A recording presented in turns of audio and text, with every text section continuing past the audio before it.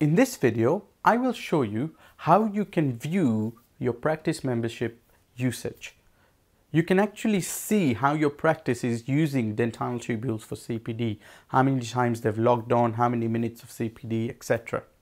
Let me show you how to do that. So on the left, you go to the practice section. You then click on team members.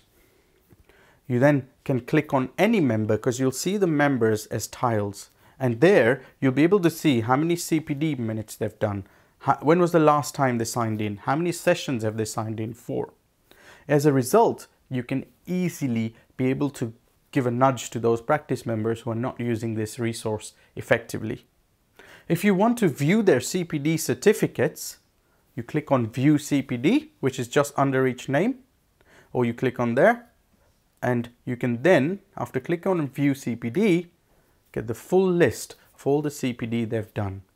And on the right side is the print icon, so you can print each of their certificates without having to ask them. If they have uploaded a certificate which is from an external source, then that will be available here as well.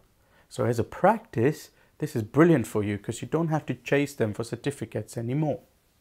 If you have any questions or queries about your practice membership, feel free to call us up or message us or email us, and we will help you through. Thank you.